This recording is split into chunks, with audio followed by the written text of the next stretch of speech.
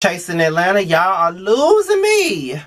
Like, I had to do my interview with Devon last night, so I didn't get to watch it last night. But goddamn, I tried to catch up a minute ago, and I nodded off like 4 times. Y'all got to get together, honey.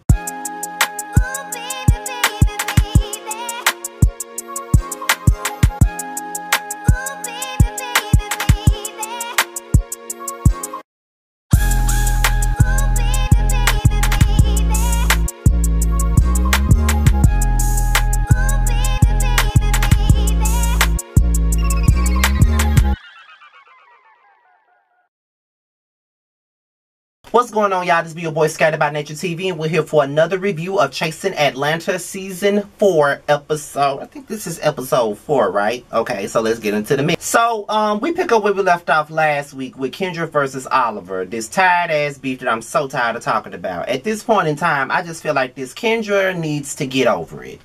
I feel like Kendra needs to get over it. Like, we understand what's gooey. We understand that the disrespect that Oliver gave you when you was in jail was a fucking enough. At the end of the day, you felt like he was your friend, and he turned out not to be your friend. And at this point, you just gotta leave well enough alone. If you see that a motherfucker ain't ride for you the way that you need them to ride for you, then you just need to let it go, okay? Because at the end of the day, you make yourself look crazy every time you get into it with this man about this same damn situation. Like, Oliver came in with no disrespect. He came in trying to be cordial with you at somebody else's event, and then you come out here throwing your jabs and your shade, calling him a fake ass bitch. Regardless of if he is a fake ass bitch, there really wasn't the time or the place. At the end of the day, y'all don't need to be addressing y'all issues in front of a public audience anyway. Y'all need to be addressing y'all issues amongst each other one-on-one, and that's it. You know what I mean? And Oliver talking about he gonna drag this girl. Oliver, you ain't about that life. You ain't finna fight nobody, so stop. But Kendra, you need to stop being an emotional ass bully, okay? At the end of the day, you have a right to feel wrong, but at the same time, it's like, girl, like, you need to let it go. Because at this point in time, it's just too much. Like, it's draining. It's just energy sucker. Is just too fucking much, okay? In my opinion, it's too much. So I don't need you coming for me talking about how my disrespect is enough. I'm just telling you what it is, chap. I'm letting you know what's gooey, okay? You let that shit go because it's too toxic, too draining, too tiring, too emotional. Let that shit go and focus on your music, child. You can't be focusing on nobody that ain't focusing on you. Then little Kendra starts going off on Travis, and rightfully so. I feel like this, Travis, you just came amongst these people tonight. You don't know these damn people. You don't know the history between Kendra and Oliver. So I feel like you speaking too much. You saying too much. You telling her to let it go is different from a motherfucker like Troy telling her to let it go, because Troy been around the situation. He friends with little Kendra and Oliver. He could say that. But you don't even know the situation. You're not even involved. So why are you even talking about the situation? Why are you even giving your damn opinion? Or why are you strongly opinionated anyway? You might need to let it go as well, child. So Dominique, he meets up with Cameron, okay? And listen, why is Cameron still on the show again? And I'm asking because he really don't be doing shit. Like, the only person I really see him film with is Dominique. After a while, that shit gonna get boring. Like, why are you a main cast member if you only filming with Dominique? If that's the case, then you might as well be a B cast member, and just every time you pop up as Cameron, Dominique's friend. That's what it needs to be at this point. I'm just saying. Dominique pretty much fills in Cameron on everything that went down at Troy's party. You know what I mean? You know, Dominique always got to give the tea in the mess, child. And to be honest, Dominique is messy as hell.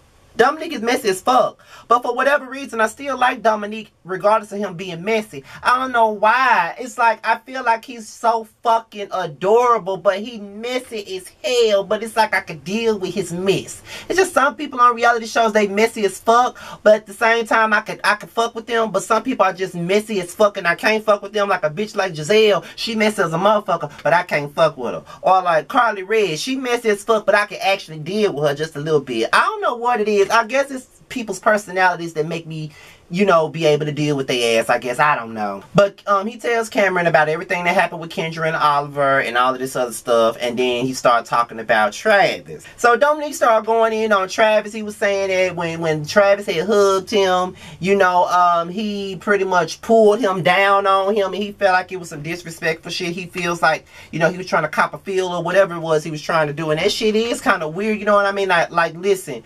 Like, when I see a motherfucker and I ain't never met them before, like, yeah, you can give me a hug, even though I don't really like to hug people like that. You know, I am an Aquarius. I'm very emotionally detached. I don't really like affection like that. So if you hug me, fine. But at the same time, like, don't come in squeezing me and shit like you've known me for more than 2 hours, because you haven't. So you don't have the right to be squeezing on me and pulling me all on top of you and shit like that. Like, that shit can get you popped. Don't do that. But I feel like Dominique was putting 10 on 10 with this situation. I mean, granted, yeah, he pulled you on top of him, but that's it. You know what I mean? If you felt disrespected, cool. But the way he was carrying on the entire episode, I don't really think it warranted that, but that's just my opinion. Love Oliver's relationship with Mama Twix. I love me some Mama Twix, honey. I forgot what Mama Twix was doing, but they started talking about Oliver's beef with Kendra and everything like that. And Mama Twix is like, I don't give a damn who you is. I don't give a damn how grown you get. You still my son, and I will fight a motherfucker about my son. I don't play about my son. And you know, most black mamas is like that now. They do not play about their damn sons. It doesn't matter what the fucking situation is. They don't fucking play about their son. I just think at this point, Oliver just needs to talk to Kendra about the situation. And if she don't fucking accept the apology or accept his explanation for anything, then that's just what it is. Just call a spade, let it go, and move the fuck on. Because this whole, like I said, this whole situation is very much so toxic and draining. Nobody wants to keep hearing about this. Damn, Mama Twix got married and Oliver didn't even know her ass was dating. How the fuck did she keep that to herself? Because I know if my mama get her man, she gonna have to tell me who the fuck it is, where he from, if he got any type of mental illness in his family. I got to know every goddamn thing, because bitch, that's my motherfucking mama, okay? I've seen her in 2 different relationships in my life. My daddy and my ex-stepfather, who she just signed the divorce papers to a couple of days ago.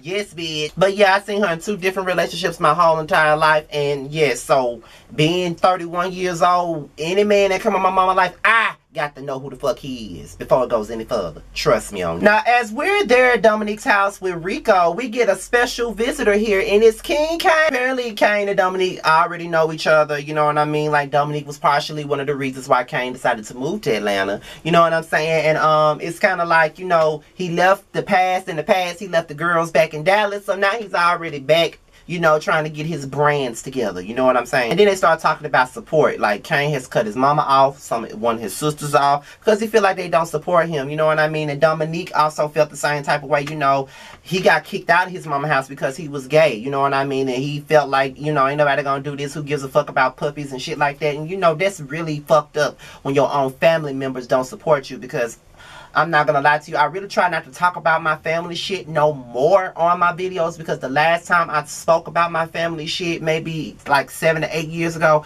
people got all up in their feelings when I was telling my truth about my family dynamics. But what I am gonna say is, I remember it was a specific person in my family that has never had anything positive to say about me. Regardless of how much I ride for them and support them in their endeavors, they treat me like crap. They act like I'm a second-class citizen, and they have never said anything nice about me. No, regardless of what I do, they never have nothing nice to say. I remember when I first started doing videos, they called it stupid. But yet, one of their friends started doing the same thing I'm doing, a YouTube channel, and yet and still they supported them. But when I was doing it, it was an issue. Or one of my brothers decided that they was going to do a YouTube channel, and it's like, oh, whatever you do, make sure you give me the link, I'm going to support it. But never supported my shit, never reposted anything that I posted about my content or anything like that, but want me to support everything that they do, want me to share shit and all this other stuff, but never giving me that same support. So I know how it feels when your family don't even support you. That shit is fucked up. The same people that don't support you want you to support them, and sometimes you just got to get in what the fuck they give you. Nothing. Now, Kane asked about Troy having a big D, and it just seems like that's all motherfuckers care about, is whether Troy got a big D. But I do want to know, Troy, do you got a big D? You know my DMs are open, so if you want me to know if you got a big D, just send me the DM. I ain't gonna send it to nobody else. I ain't that type of bitch. Speaking of Troy, him and Q catch up. They're talking about everything that's going on in Atlanta. You know, Troy was basically saying, anytime I say your name, heads turn. Whenever I say J-Lun name, heads turn. So what? It's not the same without Q in the streets being in Atlanta. And he starts talking about the beef with Lauren England that he needs to settle. But then when he brings up when he brings up Oliver, I'm sorry, Q hurries up and get the fuck out the phone. Q, what's tea with you and Oliver? What is tea with you and Oliver? I really got to know. And it's time for Oliver's food tasting. Oliver invites Dominique, Rico, Troy. They are all there amongst other people. And the first thing that Dominique asks is Oliver, ask him about it. He asked Oliver about this dude that Oliver talking to. I'm like, Dominique is so damn nosy. Dominique is always trying to get the tea. But you know, Oliver really didn't say nothing else about it, child. Now they're discussing Lil Kendra yet again, and I'm just over it. Like, how many times are we going to keep talking about this? Then we start talking about Q. How many times are we going to talk about Q? Let's move on. Then we start talking about Travis and his Sharpie marker beard. And Dominique starts telling Oliver about how, you know, the move that Troy made, the move that Travis made when he pulled him on top of him. And then Oliver said that, you know, he grabbed my ass too and I had to let him know not to do that. You know, he tried to talk to me and all this other stuff. So they all making him look like the Benzino of the group. Making him look like, you know, he be trying to get at everybody like he a thirst bucket or some shit like that. Like, they are going in on Travis. I'm like, well, damn. So Travis finna be the punch bag this season. And Dominique finna like that match to make him this shit too. So I'm like, oh shit, it is. Child, Travis, watch your back now. You in danger, girl. So Troy, Kendra, and Dominique are at the studio with Rico, and they catch up. And they start talking about the Oliver situation. And I just think that at this point, Troy just need to let it go. At this point, just let it the fuck go. Because Kendra ain't gonna let it go. She gonna keep on bringing this shit up. It's gonna always be an issue every time Oliver come around. And at this point, it's very tiring. Don't nobody want to keep talking about this shit. Because I know I don't. That shit is fucking tiring. Like, when a person keeps bringing all this negative energy around, it becomes too much. Kendra ain't gonna never let it go. And it is what it is. You might just need to stick a fork in it and just let it go. Troy and Dominique go outside, and Rico as well. And they both tell Troy to let it go. In his confessional, Troy was like, okay, we just not meeting y'all, so y'all really don't know what's going on. So y'all can't tell me to let it go. Yes, the fuck they can. Yes, the hell they can tell you to let it go. Like, what the fuck do you mean they can't tell you to let it go? Yes, the fuck they can. They ain't doing nothing but telling your ass right. How the fuck you mad because they telling your ass right? They're right. You need to let it the fuck go. Okay, let it go, because it ain't no point of you constantly bringing it up. Ain't no point of you constantly trying to make them talk. Kendra ain't letting the shit go. She don't give a fuck about Oliver. Oliver tried, but Kendra ain't letting up. So let that shit go.